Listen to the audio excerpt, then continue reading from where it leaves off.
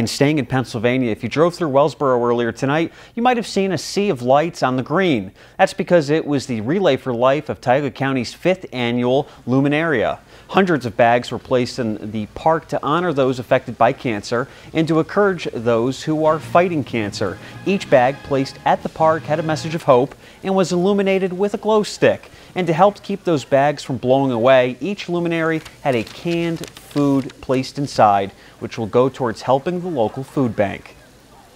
During the Luminary ceremony, every name that you see that appears on these bags will be read aloud in honor of, in memory of, or in support of.